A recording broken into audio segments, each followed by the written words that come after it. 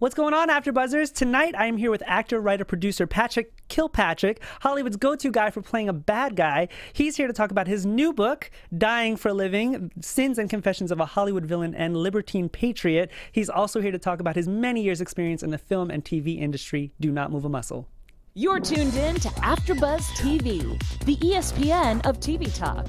Now, let the buzz begin. What's going on, AfterBuzzers? Here is the most famous, most handsome man, Patrick Kilpatrick. Thank you for joining us tonight. Oh, God bless you. I'm very happy that you're here tonight to talk about your new book, Dying for a Living, Sins and Confessions of a Hollywood Villain and Libertine Patriot. I have to talk about the title very quickly. Yeah. What made you come up with that title? Well, it's more about gobbling every second of life. And it kind of segues into the fact I've played so many villains. I joke around and say I've been killed by every leading man and leading lady on Earth and in outer space. But it's more about from birth right to now, just eating it, you know, getting as much out of life as possible, because we're all here for just a very short time. Now, what made you decide to write the book? Well, you know, I started as a journalist writing for most of the magazines in New York and many of the ad agencies, so writing has been part of my life for 50 years, and did a lot of screenwriting, still do. But I found I had a repository after 30 years of being an actor of insider stories and some inspiration in the craft and some getting over some really challenging events like a car crash and that kind of thing. And I found when I was in groups of telling people, we'd tell stories, I often had a story that topped the one, and it made me feel bad. I didn't want to be in the business of diminishing others, so I knew I needed to find a place separate and apart from acting. You know, a lot of the screenplay writing was not autobiographical in any way. So, and I had a very privileged upbringing. My dad was a World War II hero and founded Cigna Corporation, struck out George Bush to win the National Collegiate Baseball Championship. Mother had some mental health issues and a very vivid affair with my high school baseball coach. Wow. And so I had a very sort of blend of highly literate, highly volatile upbringing. And then that took me through the New York magazine world and Broadway and off-Broadway and playwriting, and then right into all these action villain slash physicality. And so I thought that was a good way to go. We broke it into 2 volumes because it was a 600-page manuscript. Wow. First one, a lot of Hollywood stuff front-loaded, because I know that's key to what people want to hear. But you know, it's the inorganic brain damage, the discipline, the insanity, the leading men who can't learn their lines or use cue cards, or So it's a little salacious in there. oh, there's a lot of biracial affairs and every other thing you can imagine. It's a juicy book. Well, you know, it's a tale. As my lovely bride over there said, it's Tom Jones for the 21st century. There's politics. Okay. It's funny thing, the agents told me, take the politics out first, and then Trump was elected, and they said, put the politics back. Yeah, everybody wants those ratings, right? Everyone wants those reviews. What was the easiest time that you had when writing your book? The easiest time was writing a chapter a week to my lady love, because I was trying to entertain her. The most brutal thing is the proofing.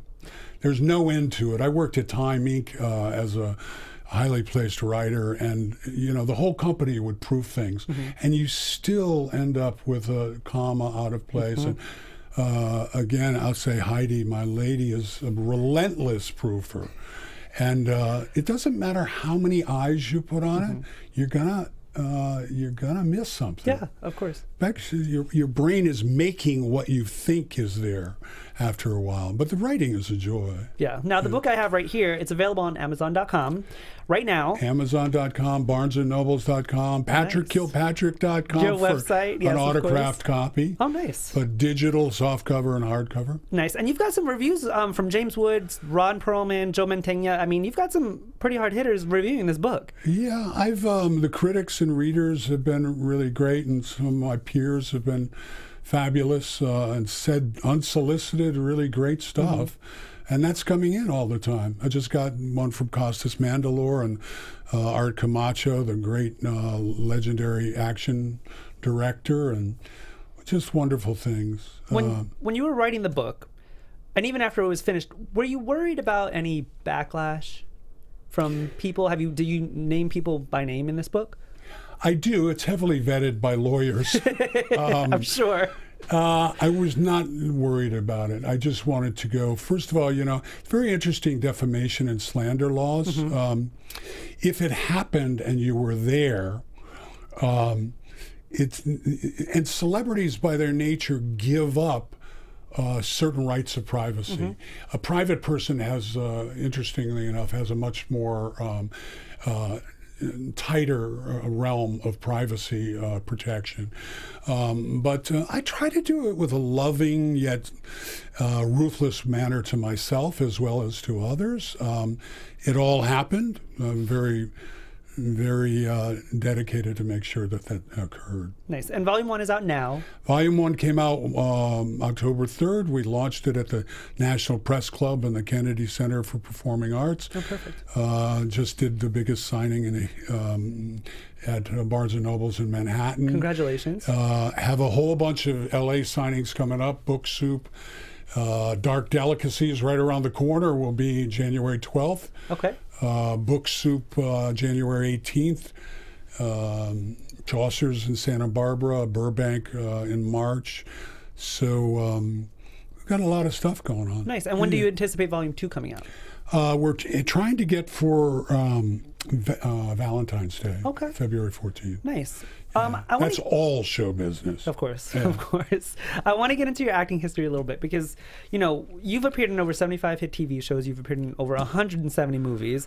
In a whirlwind... I think it's combined, 170 for both. Okay. It's still a lot of movies and / TV shows. In a whirlwind 18-month period, you've did 5 major studio films, 2 independents, and 27 television guest star spots on 18 different shows. You must be tired. Well... No, I call it curse of a liberal arts education. I have a lot of energy. I think my lady will attest to that.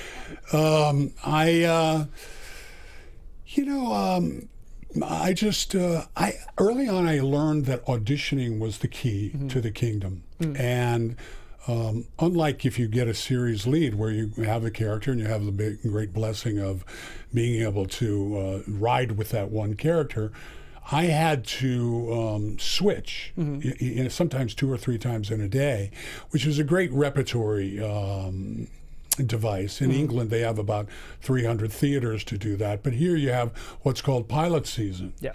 And so you're changing in cars, and if they say cry, they say be a Serbian, you're a Serbian.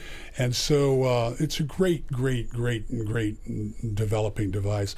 I got through that period you described, and I thought, I'm not making Bruce Willis money, but this is the greatest acting developmental situation you could possibly be in. I always joke around, and I do in the book, about Daniel Day-Lewis. They were interviewing him for There Will Be Blood, and they said, how'd you get the voice for There Will Be Blood? He goes, well, I recorded every day little snippets, and I sent it to the director, Paul Anderson. And finally, after 8 months, we came up with a voice, and I was like, are you kidding me? We have to come up with that voice in 20 minutes. Yeah. But that's the world he lives in. Right. One movie every 2 years or 3 years. If you're a working actor in LA, you're banging it down. Yeah, of course. Excluding your book, because I assume that this is your baby, what was your favorite project to work on? Very common question and a good one. Hard to beat working with Steven Spielberg, but the truth is, they're like children. You love every single one of them. Of course. And the down and dirty, low-budget ones, you get there and you're doing your own dialect and you're shooting your own weapons and doing your own stunt driving 5 minutes after you get there, screaming improvisational dialogue. If you're in a movie like Minority Report or Racer or Replacement Killers, there's a lot of components, and so there's a lot of sitting down, which is one reason why I do so much writing. It's either that or get in trouble on the set. Yeah. So I would read, and I would bring my production company onto the set, vis-a-vis computers and stuff, and use up the time. Right. Now, Volume 1, is out now. Volume 2 you have coming out on Valentine's Day, around Valentine's Day. What other things do you have coming up? Well, there's a movie Catalyst. I play a pedophile priest. No snickering from the audience, please. Including me. Very interesting experience, because as reviled as that action is, you learn the sort of the lack of nurturing and isolation from youth is what kind of causes that behavior. Very similar to overeating or smoking, that kind of thing. Night Walk, which is, I describe it as a Romeo and Juliet. Western journalist meets Islam beauty, filmed in Morocco. I'm wearing their lovely jacket. You look tonight. very snazzy. Thank you. And that's coming out with Sean Stone, Oliver Stone's son, starring as the Western journalist. And I'm the towering vessel of hate. And I got to improv my way through the whole movie and insult every cultural group on the planet. Well, that's fun. Yeah. I always like to close out with this. What's the best lesson you've learned throughout your career, and when did you learn it? Best lesson, well, I told you about the auditioning as being key to the kingdom. That's for working. But the cross disciplines of writing, directing, producing, and acting are really key. I think the other thing is to try to maintain some kind of reality and humility about what you're doing. And I would call it opening yourself up to the divine, because then you stay in the moment and you let some really wonderful things happen when you're performing. Nice. Yeah. Thank you for that. Thank you very much. Thank you for having me. Everybody, that is actor, writer, producer Patrick Kilpatrick. His new book, Dying for a Living, Sins and Confessions of a Hollywood Villain and Libertine Patriot, is out now. You can look forward to Volume 2 around Valentine's Day. Patrick, thank you so much for being here tonight. Thank you so much, and Merry Christmas and Happy Holidays. Merry Christmas, Happy Holidays. Thank you so much. Cheers. We'll see you guys next week.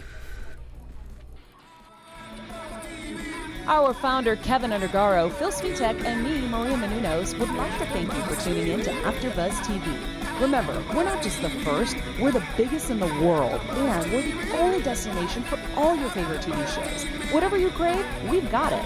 So go to AfterBuzzTV.com and check out our lineup. Buzz you later.